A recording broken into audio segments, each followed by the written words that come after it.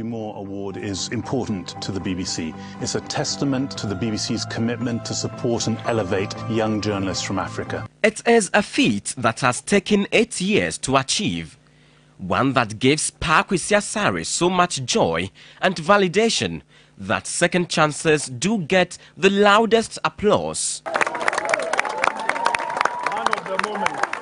It's surreal, it's unbelievable, but that aside, I think it's an exciting feeling knowing that I'm the first Ghanaian to win this award after 8 years of being launched by the BBC. In a 7-year journey at Media General in various capacities, Paa Kwesi Asare has stayed true to what embodies journalism. We've seen 2 Nigerians, 2 Kenyans, 2 Ugandans, and only last year it was won by a Zambian.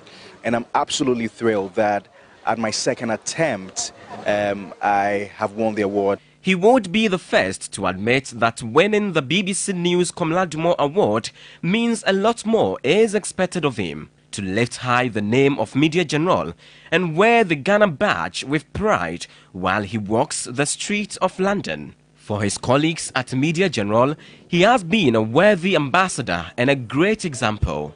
It's a big deal for me, Paa Kwesi being a colleague and the first Ghanaian to get this prestigious award. The determination he brings to work, he calms the actual environment to make sure that everybody brings out his best. Working under him, I know he's been very thorough.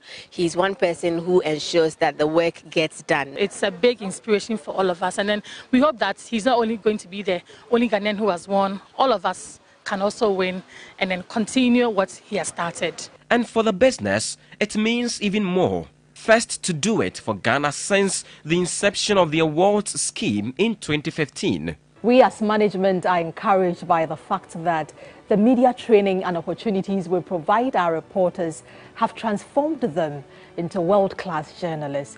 His historic win has taken both social and traditional media by storm, with congratulatory messages pouring in for him. Paa Kwesi carries along with him from here the expectations of a company leading the way in journalism practice. Elsewhere, metropolitan, municipal and district assemblies continue to grapple with poor sanitary conditions. Congratulations to the 2023 recipient of the prestigious BBC News Komla Dumor Award, Paa Kwesi Asare.